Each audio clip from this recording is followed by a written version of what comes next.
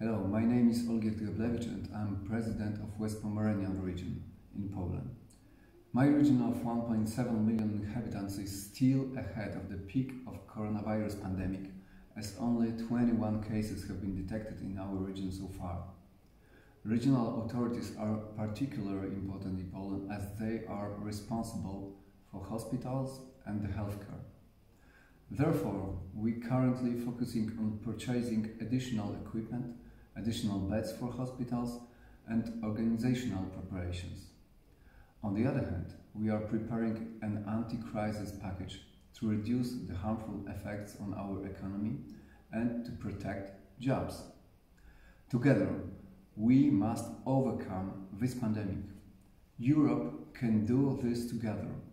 Be responsible and stay safe. All the best for you from West Pomeranian region.